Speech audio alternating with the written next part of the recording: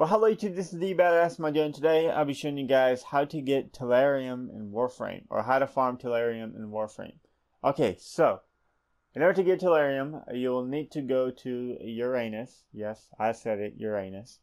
And the best place to farm Tellurium is on Uranus, and it's called Ophelia, or Apelia, or whatever you want to call it. This is the map, or the mission, and it is a survival mission with Grenier, and basically you go in and start killing enemies, and one of the enemies is going to drop it.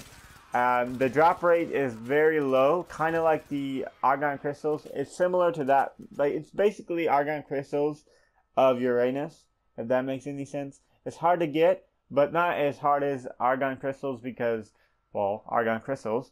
Anyway, okay, so once you are farming, use one of these 4 Warframes I will mention to increase your chances of getting loot. The one that I have equipped, this is Necros. You could use Ivara or Hydroid with his 4th ability augment mod, or Atlas with his 3rd ability augment mod. These will increase your chances of getting Tellurium, farming any resource for that matter.